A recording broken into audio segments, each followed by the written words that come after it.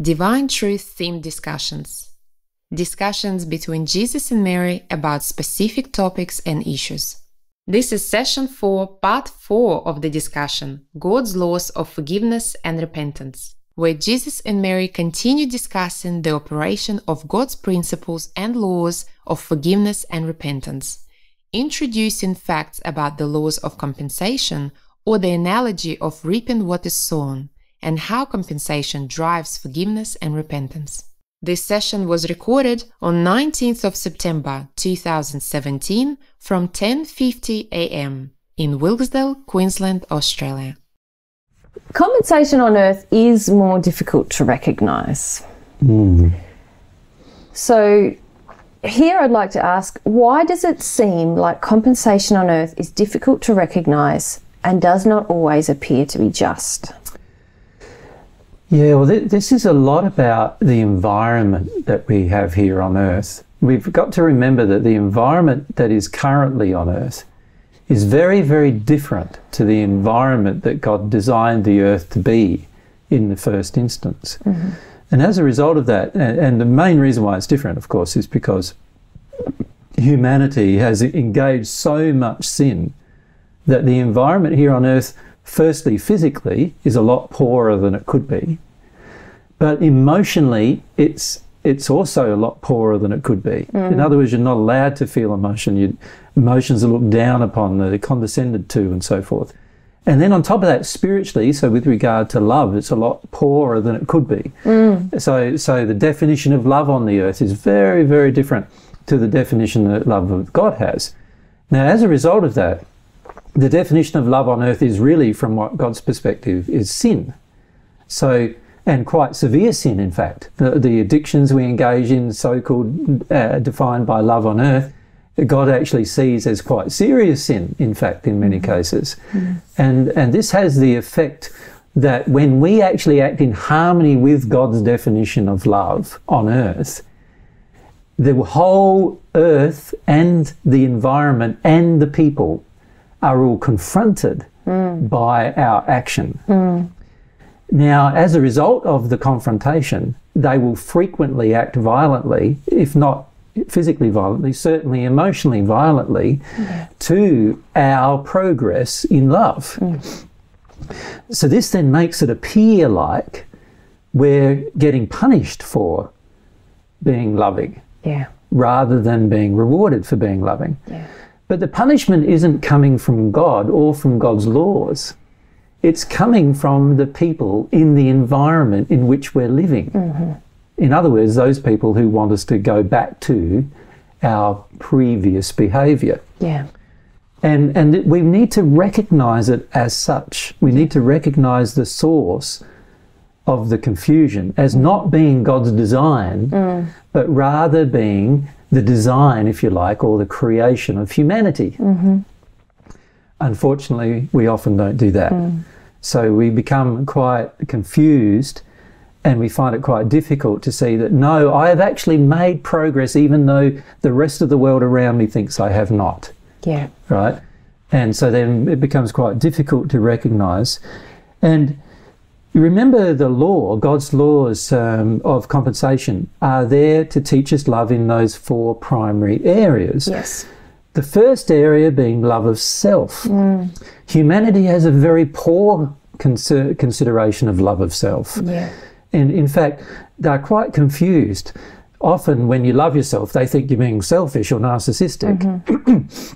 Then other times, when you are selfish and narcissistic, they think you're loving yourself. You know? And so God's definition of love of self varies greatly to humanity's definition of love of self.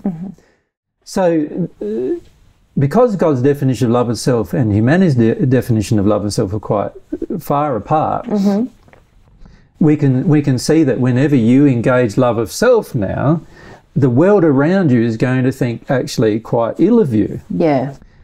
And the same goes for love of others. If you examine the love of others area, which the laws of compensation are trying to help you correct, if you live in harmony with the love of others, God's way, that means you tell the truth to others. That means that you're honest and open with them. That means that you share your opinions willingly and openly. That means that, you know, there's quite a lot of things that mean, if you think about it, that the average person on earth doesn't like. Yes. Right? So the average person on earth thinks you're not being loving to them, right? And that's particularly the case if you don't feed their addictions. Yeah. So now they think you're not being loving to them when you're being more loving. They think you're not being good, you're being selfish when you're not being selfish. And they also look at how you treat the environment and they think, well, why are you worried about the environment at all? We're just here to use the thing. And when it comes to the relationship with God, most people on the planet don't really care much about it. Even when they're religious, they barely care about it, to be frank. Yeah. Because they don't really have a relationship with God, and they sort of, their relationship with God is more about their beliefs about God than it is about a relationship. Yeah. So because of all of those factors, the average person who does good on earth, who, from God's perspective, may find it quite difficult initially, in particular, to recognise the benefits of compensation on earth while they're doing good. Yes. So it seems to me that this is where a strong delineation between what is occurring to me as a result of personal choices in the people around me or the people who are interacting with me, and what is the result of God's laws in operation. If I keep in mind that God's laws are never going to override the free will choices of others, then I could start to maybe logically reason about it. Exactly. But it does require some analysis, which of course the more you live in harmony with God's laws, the more awareness you have to analyse properly. And so you do see that, you know, someone's poor treatment of you isn't because of the law of attraction at work, but rather because of their decision to treat you badly. But it is sometimes difficult initially when you begin the process of working through issues and doing loving things on earth. It is sometimes difficult to recognise compensation. And that's why generally it is more difficult to recognise, because the environment on earth is much more harsh than the environment that God would like to see on earth. And it's harsh because of humanity's general condition. Okay, that's great. Thank you. Why compensation on earth makes more allowances for change? So this is interesting in relation even to our last point of discussion, which was about compensation not necessarily being evident. And we talked there in that section about positive compensation not necessarily being that evident, but we could have spoken, couldn't we, in the reverse, in that because the environment is so geared towards opposing God's definition of love, often negative compensation is overlooked because there's so much other validation from the world coming towards us. The environment having the effect. That we believe that when we're doing everything in harmony with the environment, we should get rewarded. We should get rewarded, But I'd like to ask you now, when we commit sin on earth, why are all the consequences of the sin not immediately enforced? This seems to make compensation more difficult to recognise and not always appear to be just. Yeah, well, firstly, a very important thing we must realise is that God knows that when we're on earth, this is unlike what people who believe in reincarnation believe. The fact is that this is our first visit. And any person who is in their first visit, and when I say our, I don't mean yours and mine, I mean every person other than 14 people who have returned to Earth, it is their first visit to Earth. Now, since it's their first visit to Earth, and before they came to Earth, they were in a completely unaware, they lack self-awareness, so the unaware state. You can see that it's merciful to allow people to make mistakes and then correct their mistakes. Now, if every mistake you made was immediately compensated for emotionally and spiritually, then it wouldn't give you the time even to make the correction. So for example, if I give an example, let's say let's say I treat you badly somehow, like it was a mistake, a genuine mistake, let's say, but I treat you badly. If the law was in operation where my soul condition and my emotions all got immediately hammered with that result, right, it would be very hard for me to take the next possible step, which is possible for me, and that is, oh, I realise I've made a mistake and I'm sorry, you know what I mean, where I actually take that immediate repentant attitude for the mistake I made. The beauty of having some delay between there being an immediate consequence and not is that I now have the ability to go, oh, I didn't mean to do that, and actually make a correction before the problem gets out of hand and before my soul feels the detrimental consequence of my action. So can I just pause you for a second, because I realised at the beginning there was some clarification I wanted to make. Sure. So just now you're speaking about how you mentioned the soul condition and the emotions not feeling the immediate detrimental effect of the mistaken unloving action towards another. Now, in the previous sections, we have said that compensation is applied immediately upon the soul. It is. But to clarify... But. Yep. Remember, we also said it measures intention. Exactly. So here I'm talking about an unintentional sin, something where it's not intentional. Yeah. So compensation measures intention. So imagine if it didn't measure intention, it would immediately impose the result, bang. Yeah. And before I've even had a chance to correct my action, that was a mistake. Yeah. So perhaps I can just clarify what I'm a bit confused about. Yeah. It seems to me that all the consequences of the sin. In a previous section, we talked about what happens when we've passed into the spirit world, and there we see that the compensation is reflected in our environment, and we didn't talk about, about where I'm able to go, the limitations on my movement. It's reflected in my spirit body, how I feel, like all of these things. Now, on earth, that's not the case. I take an unloving action towards you, whether knowingly or not, and it seems to me there's an immediate compensatory emotional effect on my soul, but I can still go home to my same house and take my little vitamin and maybe get over some of the humps that are beginning to show up in my body because I'm continually sinning, but, you know, I can dampen down those things, and I can still go wherever I want within reason. So those things are not limited. So that's what I was thinking of when I established this question. And I've answered. I feel like I'm answering it. Yeah, no, I just wanted to I get what you're saying before we get into the discussion. Yeah, I get what you're saying. But the first stage is if there was an immediate penalty for a sin, even if we're unaware, then basically it's going to be a lot harder to, you'd have some harsh feelings to have to go through before you immediately went into a repentant state. So that's the first thing about it. We need to understand. I don't quite get that bit. Yeah, well, sorry. We need to understand that time here on earth, things can't be done instantly.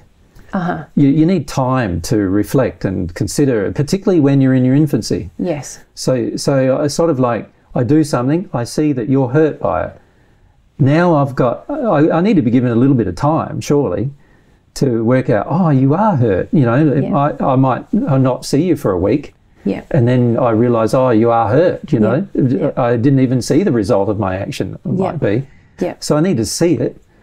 And then then it gives me time to go, oh, wow, I didn't mean to do that. Yep. And also make some corrections of that. So that's the first thing that we need to consider, is that the reason why there's sort of this seeming delay, if you like, and here I'm talking about mistakes. Yeah. Is to allow you to come to some kind of conscious awareness of the mistake and its action and its consequence and the effect of it. Yeah. So you can see a relationship between cause and effect and therefore want to correct it. Now, if God immediately penalised the action without the delay, and remembering, of course, that we're talking about a mistake here, not a purposeful action, And if immediately penalise the action without there being some kind of delay, you would have, or allowance of the delay, I should say. Yeah. You wouldn't have the ability to make corrections without there being a lot of pain beforehand. Right? I'm just not clear on what the delay part of that is. Do you mean the delay in the emotional awakening of the conscience, or do you mean the delay in the physical? The delay in your environment. Yeah, so that's why I brought that up earlier. Yeah. You've basically got 70 years delay, the average person. Yes. The average person on Earth has got a 70-year delay, if you like. For all of your actions, pretty much, although the closer you get to 70 years old or whatever the time is of your death, you're lessening your window. You're lessening your window, obviously. So the beauty of the window is that it gives you a chance to correct your actions. Yes, I get that now. And if you didn't have the chance to correct your actions, even your intentional ones, then obviously you need to, if you didn't have that chance and everything was happening exactly as it is in the spirit world, there would be a lot of other emotions that it generated, self-interest emotions that it generates, which we'll talk about later in another section, that would come up. Yeah. That would then also need to be corrected by God's laws. Yeah. Where all you're interested in is your own happiness, and the only reason why you do good things is because of your own happiness, right? Yeah. Now, the intention of God's laws isn't to do that. The intention of God's laws is to correct your behaviour, even if it means that you're not going to be that happy. You're still going to correct your behaviour and do the right thing, what is good and loving, right? Even if there's no happiness instant happiness. There might be long term, always is long term, but there might not be instant happiness because of the environment in which you live. So it's important that with mistakes or even with intentional sin, that there is some kind of delay in terms of us noticing the outcomes. Now, our soul condition still degrades. And all of those things are all happening instantly. Obviously, it degrades less if it's a mistake than it is if it's an intentional sin, because that's the law. But it being forced upon you as an awareness, having a delay on Earth until the time you passed being forced upon you, gives you a chance now to correct through your own exercise of your loving will, correct any mistakes you might have made. Yes. So I don't engage with one addiction and drop dead of cancer the next day. There's a disease process that happens over time, and which you can correct. Yes, I can correct. I can turn that back if I start to engage differently. Whereas in the spirit world, if you take an action that is the cause of cancer, you'll have cancer instant. It's there. It's going to be there until you release the reason for it, right? Gotcha. And that's the case for every sin you commit. Whereas here on Earth, there's this time frame delay, if you like. This time delay. We'll talk more about time delay later, but there's these time delays, and the time delays help you see the consequence of your action and also then measure them and then attempt to correct them if that's what you wish to do. So it also allows for ignorance involved in the matter, like where you're not educated. So you get to see the results of your lack of education, and then you get to see the consequence of that, and then you start having a desire to be educated even, and to educate yourself about how the law works and everything as well. So these are all good things that the law, that the delay, if you like, occurs. Now the delay isn't in your condition, right? Because that is immediately imposed. But of course, if you make a mistake, there's less of a conditional change than there is if you were intentional. And there's also, if you made a mistake and didn't correct it even though you knew, that's a greater problem than if you made a mistake and as soon as you knew, you corrected it. So it just depends on the degree as to what correctional facilities you're given in terms of being able to have a delay in the different outcomes. But in terms of delay, we're talking primarily about the delay of your environment and your awareness of your condition. And there are other things too that are great about it. It gives you a chance to associate with people who are in better condition, who can tell you, oh, that was a mistake you did there. You should be aware of that. It gives you, if you're a child, it gives you a chance to talk to mum and dad about the problem and you know, ask them about, oh, is this right or is this wrong, and so forth. It gives you chances to deal with the problem rather than, you know, just feel like, oh, I'm just getting hammered for something I didn't even know. So you've mentioned this like an innocent kind of a mistake. It that allows you to start to become educated. So you go from a state of ignorance about your will and its effects and what's loving and what's unloving, and you start to gain this awareness in a way that's quite merciful, really, isn't it? Because very merciful, yeah. You're not immediately smacked with, you know, a limitation on your environment.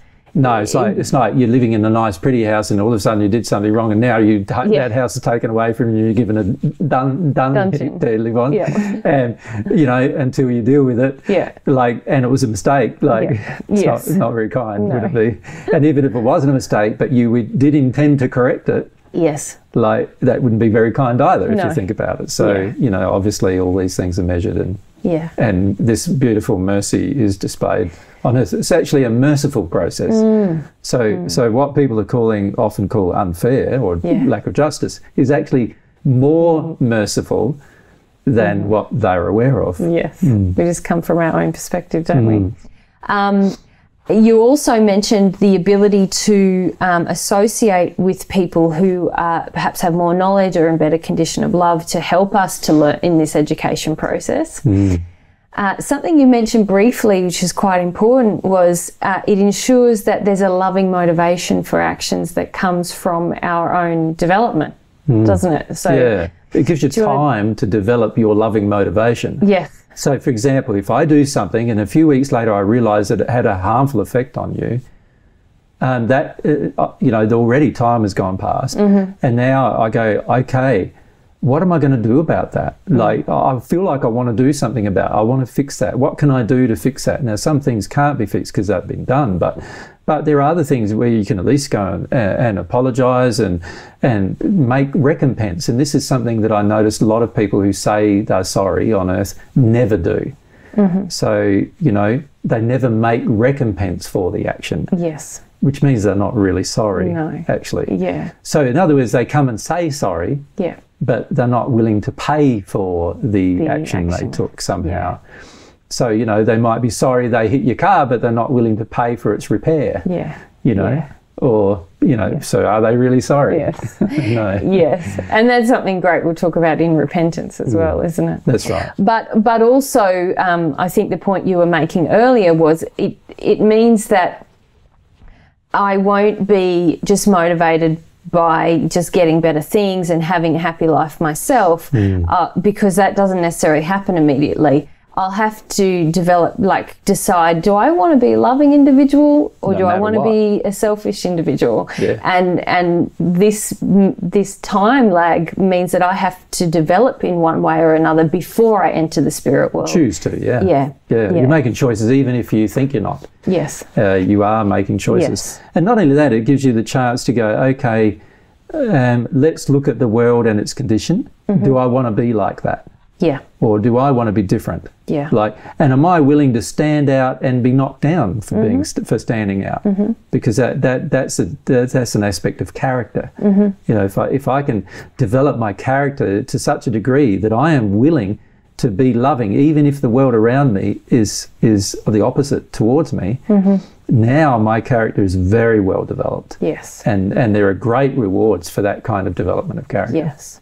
And that was one of the points we wrote here, that ensures that the motivation for loving behaviour comes sincerely from the heart.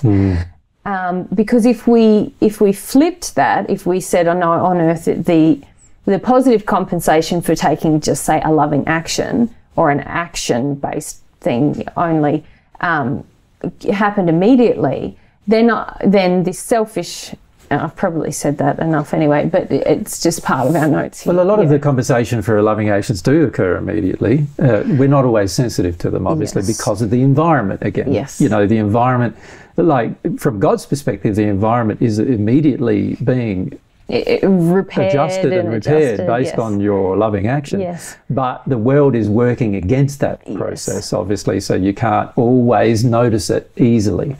And that referred to our previous question that you asked, why don't we always notice it? Yeah. But it does make allowance for changes in this regard, and it does allow for growth and also development of a good character based upon true desire, not falsified desire for self-interest. So what would be a selfish interest? Well, imagine if, let's say, on earth, every time you did a good deed, you got a better home.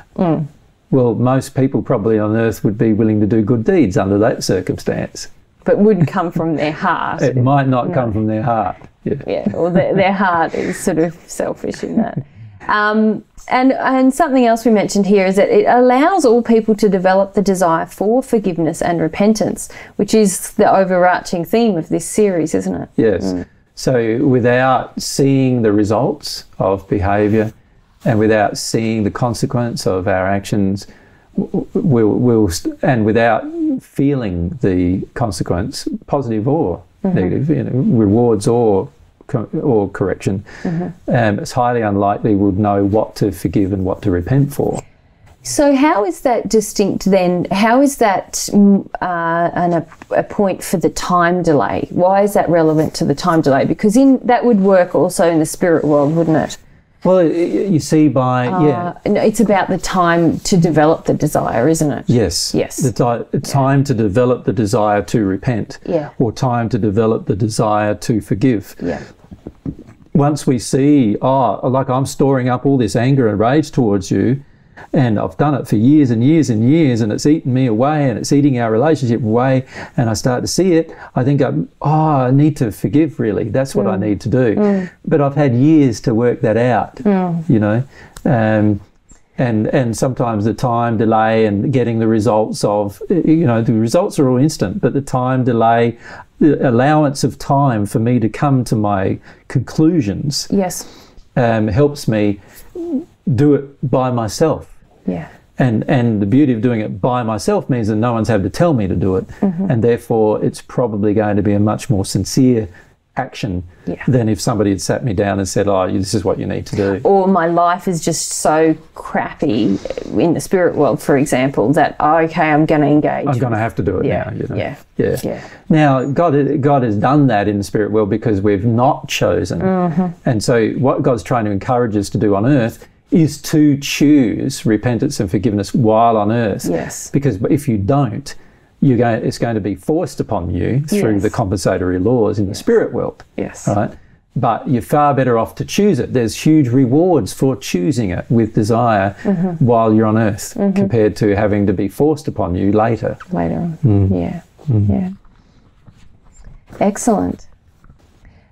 Compensation in the spirit world is more easily recognised and persistent. So this section is really the converse of what we were just speaking about how compensation on earth is often less easily recognised. So is it true that after our death, while living in the spirit world, the penalties and rewards of compensation are made much clearer? Well, let's firstly base all of this comment upon the fact, as we've already discussed in the previous section, that firstly there has to be an awareness that we've died for this to all be true. So let's assume that there is the awareness that we've died. If there is an awareness that we died, then yes, it is to a degree it is much more clear about compensation. Both the rewards and the penalties are much clearer to us.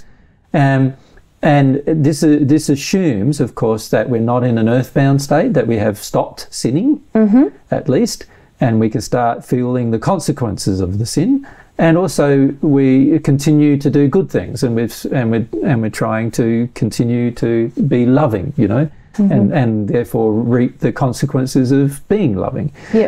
Now, under those circumstances, there's quite a lot of reasons why.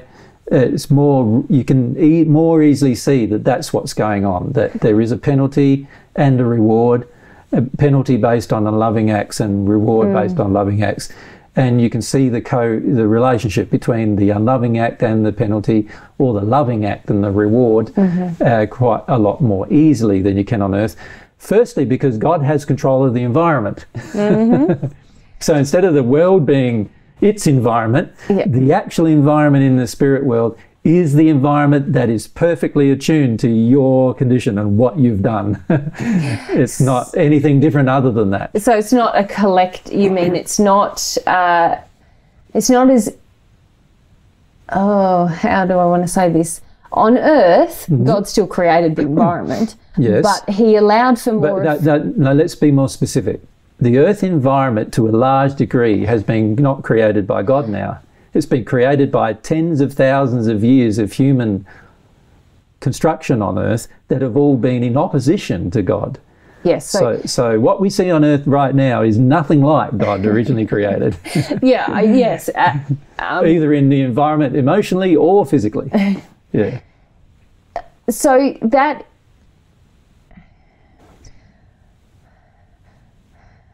that's because the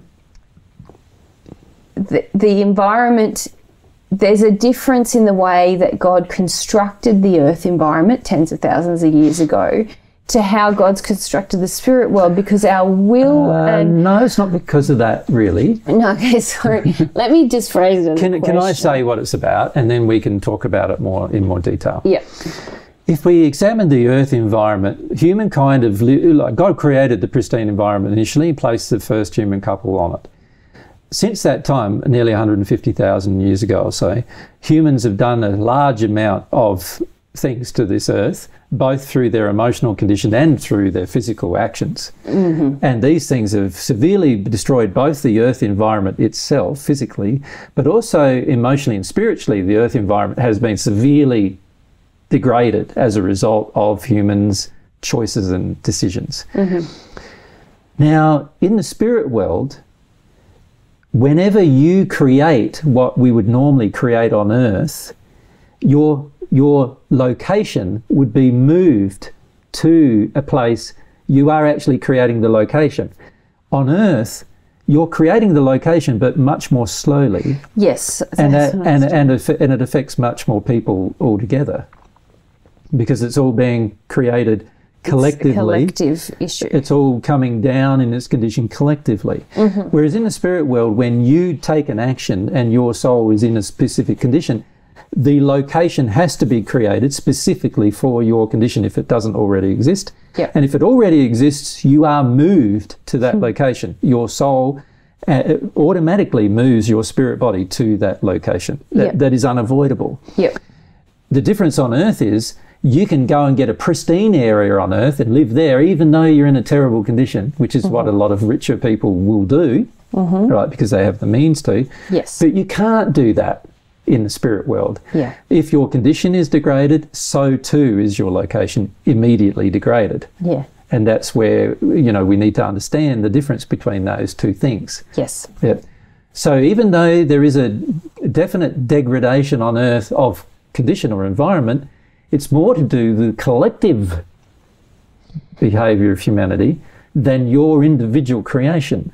Yes. Whereas in the spirit world, once you've passed, your environment is perfectly your individual creation. And there may be other people who have a similar condition who live there, but they are all living there because it's part of your creation, that environment. So would you say that God has created, it's a follow-on of what we've been talking about, but God's created the earth-based experience and even the earth-based environment to be more responsive to collective will, to have this time lag, whereas the spirit life and the spirit world environment has been designed to be more responsive to moment by moment my condition and an individual way, an individual will. And it's very clear why. Yes. Because if you can't see what's happening on earth and you've lived your 70 or 80 years on earth, if you're fortunate, and you've passed, then it needs to be forced upon you some way in a new state. Otherwise, you'll never see. Yeah. Like if you can't see the degradation of the environment based upon your own actions or the actions collectively of humanity, then you're not going to see how your actions are participating in that destruction. Yeah. And as a result, it now needs to be made more clear to you. Yes. That's actually happening. And the spirit world does make it more clear to you.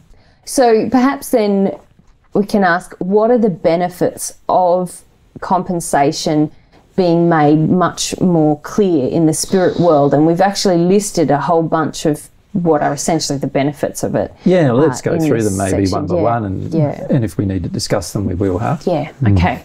So people who persisted in sin on earth did not correct their behaviour, and so now need a more forceful set of circumstances in order to become aware of their sin and the effects of their sin upon themselves and others. Yeah, I think that sort of speaks for itself. It's exactly what I've just said. Exactly, yeah. Additionally, it still allows for mistakes to be made, but there is a much higher sensitivity to the pain caused by each mistake. Yes, and here we're talking about there's mistakes, isn't there, that are ignorant mistakes, which it allows to be made. And of course, those are less painful than a mistake that's purposeful or a true intentional sin. Yes. Right? Yes. And there'll be a higher pain associated with that. Yes. But it allows for both to still occur. It does. But because you're now more in tune sensitively with them, it's highly unlikely you'll continue it for too long. Yeah. And when I say too long, there's still people that continue it for thousands of years. But if they had their way, they'd probably continue the action for hundreds of thousands of years. Yes. And in one of our previous sessions, we had a long discussion, didn't we, about true mistakes versus intentional sin. Yeah. And we saw there that basically the majority of sin is intentional. Yes. And would you say that by the time you hit the spirit world, God's process of compensation has been educating you, depending on how old you were when you passed, about sin for quite some time now? Decades usually, and if not, some people live to be 100 even. Yes. So a whole a centenary of education. Yeah. Yeah. So the mistakes we make are going to be few, would you say? Yes, there are things that we're ignorant about, but we can't really be ignorant about their effects very much. The way God's designed the universe, that something must be causing pain and suffering. Yeah. Something must be causing the pain of others in particular. Yeah. And when you're interacting with others, it's fairly obvious sometimes that, most of the time that particularly if you're ethical, you can see that if you hurt from an action, then it probably would make sense that another might hurt from the action too. Yeah. It's not always possible though, because there's certain, as I said, the environment on Earth is quite distorted and therefore has a distorted skew towards being untruthful and feeding addiction rather than truly loving a person and so forth. And those kind of things we might be ignorant of. Yeah. And if we are truly ignorant, as measured by the law, it allows for that. Yeah. Okay.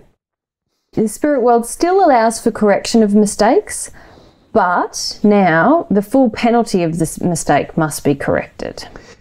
Yes, that's always been the case, of course. If we do a mistake on Earth, the full penalty has to be corrected. But now the correction process is forced upon you. You can't go and live in a better environment while it's happening. While you're correcting it. You've got to correct it and then you'll live in a better environment. So instead of you receiving the benefit of benefits that you do on Earth, now a lot of those benefits are not available to you. Yeah.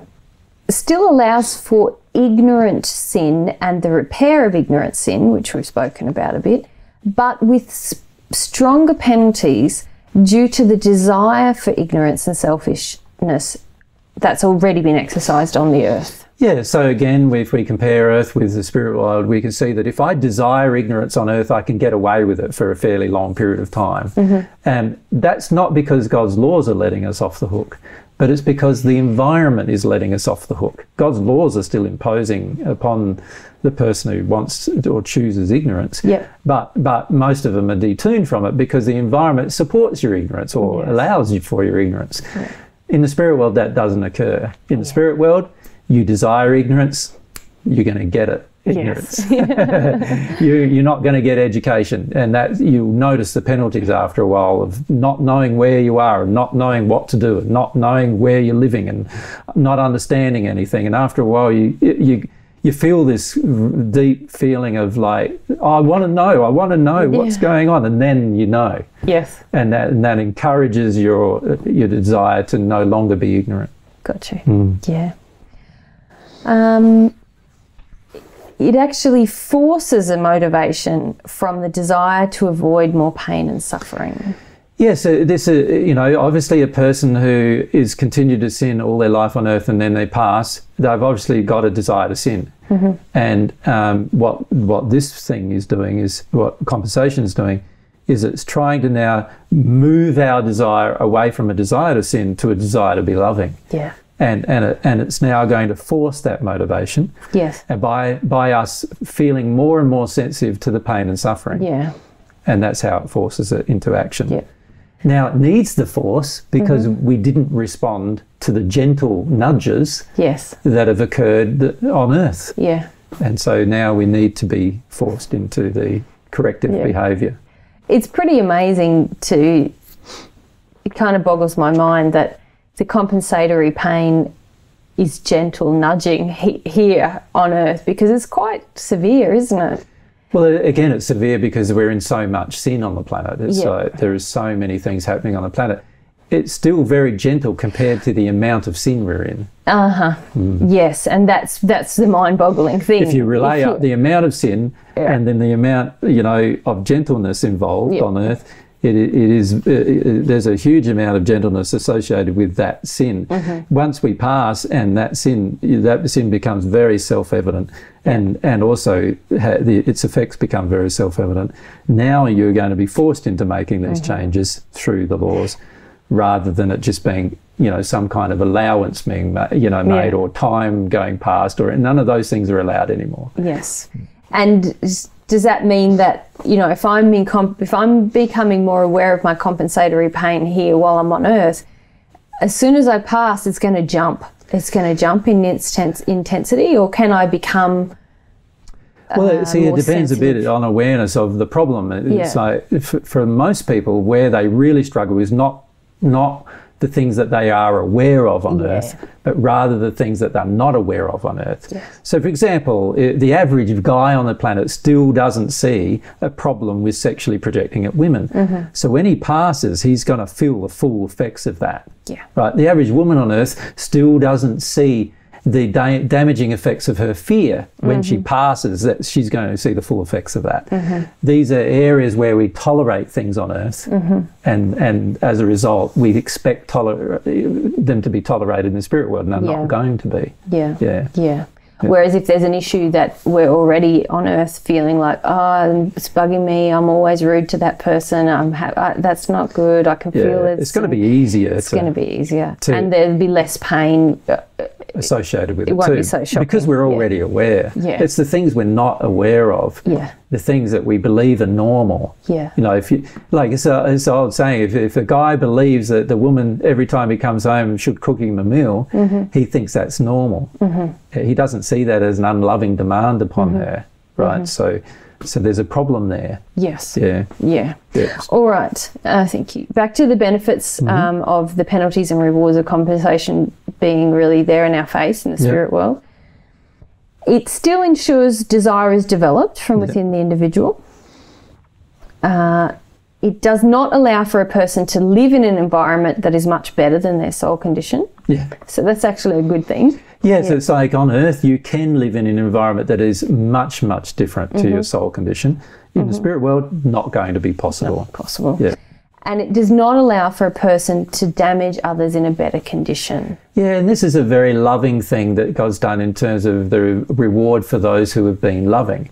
That God now prevents the unloving person from damaging the loving person, and unless the loving person allows it. Right. Of course, you know, unless they allow it, then if they allow it, then of course it can happen. But if the loving person doesn't want it to occur, and also they're living in a better condition and a different, better environment, then it's going to be much more difficult for the person in the unloving condition to harm them anymore. And this is a great thing, actually, in terms of experiencing the reward of doing good while you're on earth. Okay, excellent. Thank you.